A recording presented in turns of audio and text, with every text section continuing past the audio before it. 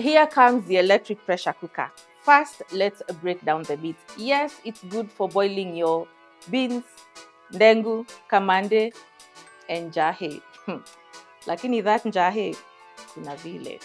Here's the best part about your beans. You can boil and fry them at the same time, or fry and boil.